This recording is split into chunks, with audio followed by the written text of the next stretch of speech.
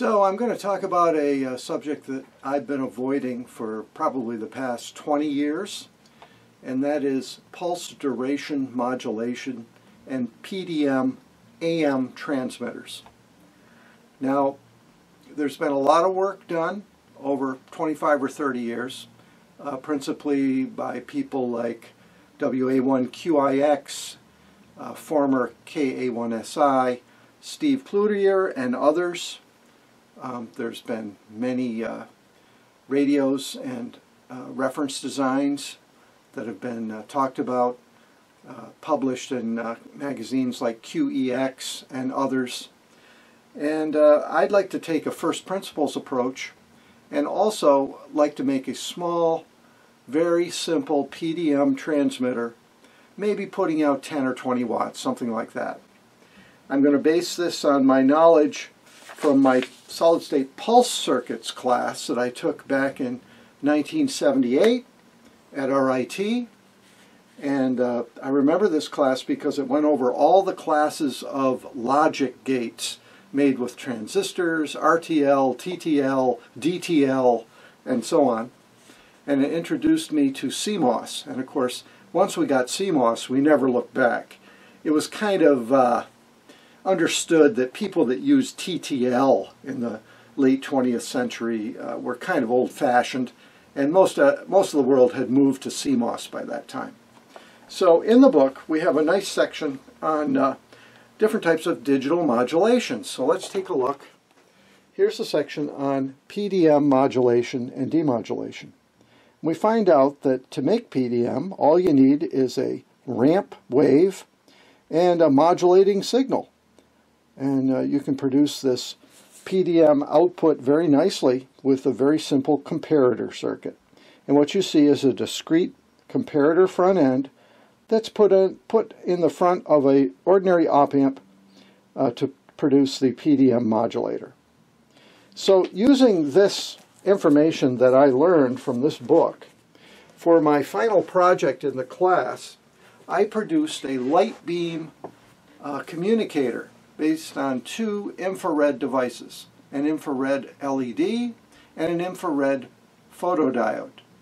And I was able to use two of those handheld flashlights, one for the transmitter, one for the receiver, and the kid across the room could hear me talking into the microphone as I was communicating with PDM across the classroom.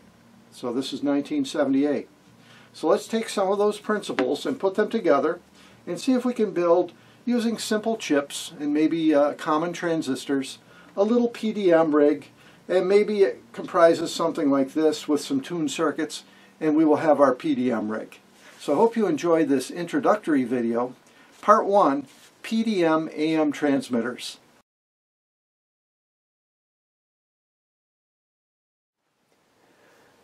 So time to start a new project. This time it's going to be a solid-state project.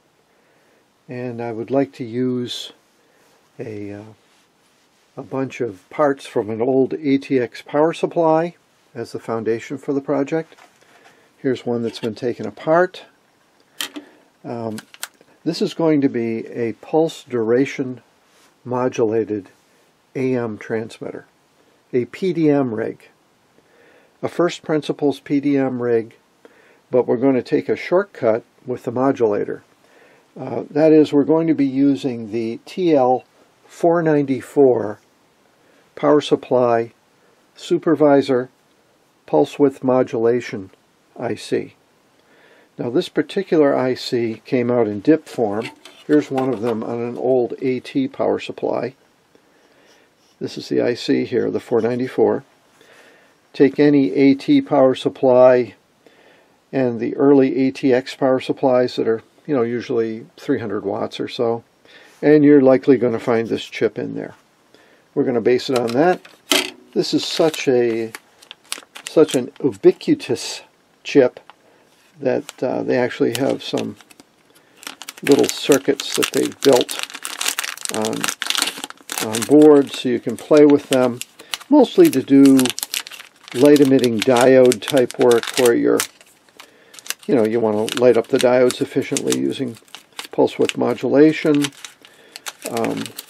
robotics, motor control, anything that needs an efficient DC controllable source where you don't want to waste a lot of power, you're going to use pulse width modulation. So I bought a couple of these little evaluation boards, demo boards, whatever you want to call them, and they have the SOIC version of the chip on them. This will be the foundation for the project. So we'll be putting audio in here and producing a drive for some type of solid-state device that will be the modulator.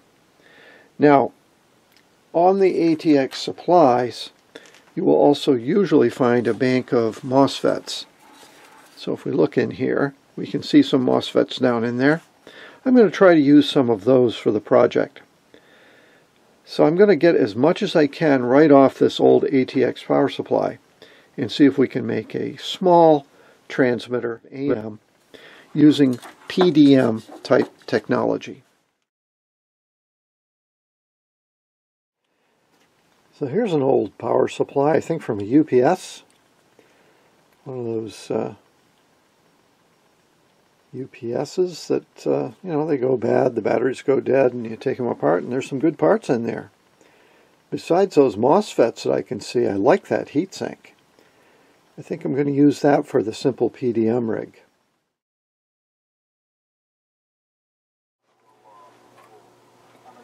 So I have the TL494 applications board.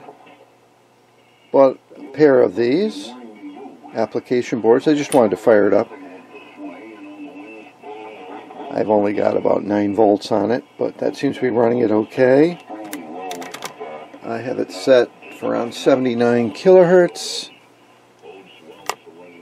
and I have a nice square wave output at 79 kilohertz. So this is just to play with the device. Let me turn down the old military radio net in the background.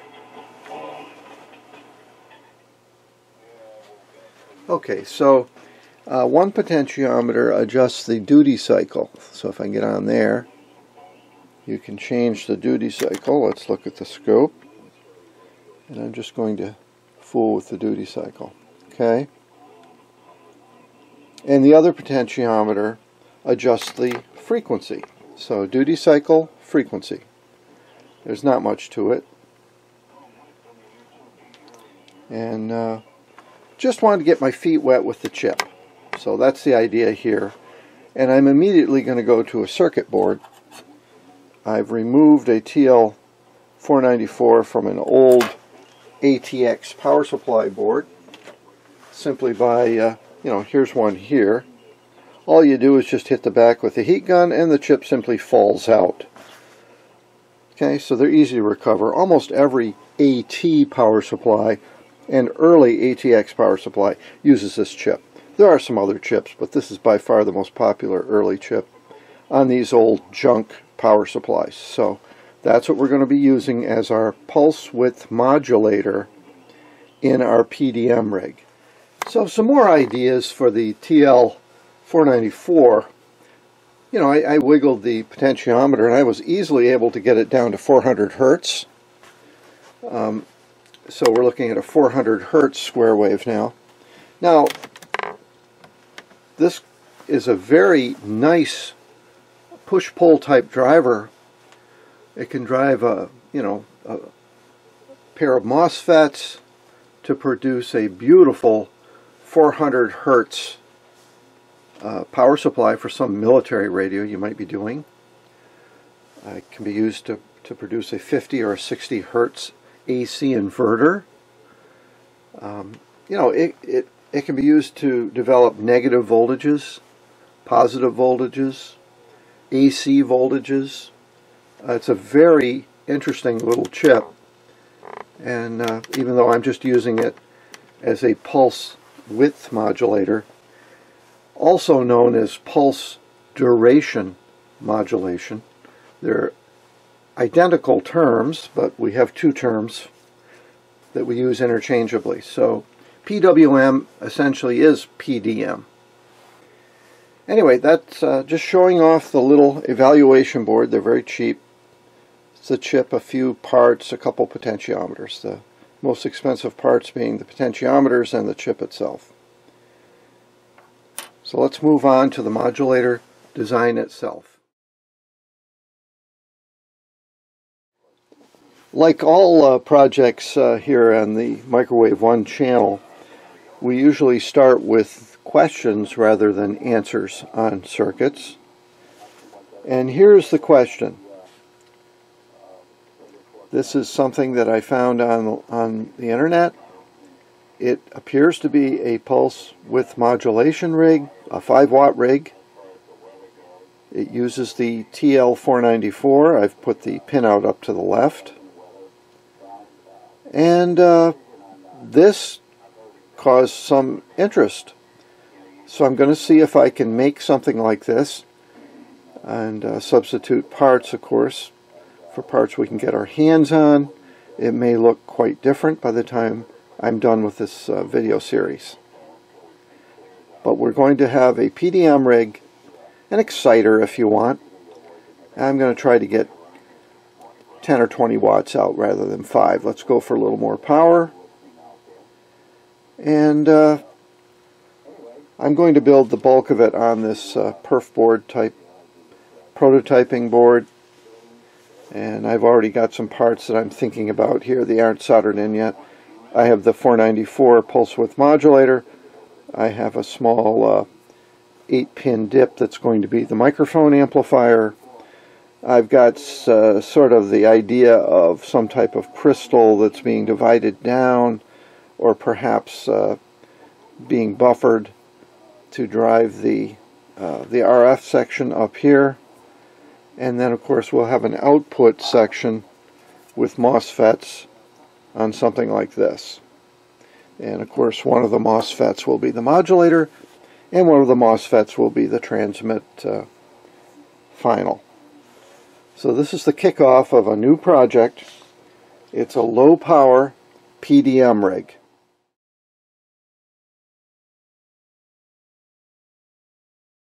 So that's going to wrap up part 1 on pulse duration modulation, often called pulse width modulation.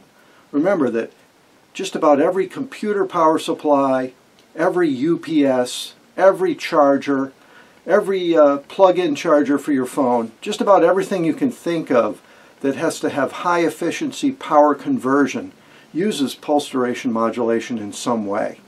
So we're going to use it, of course, to make an AM modulator, a high efficiency way of producing good quality AM.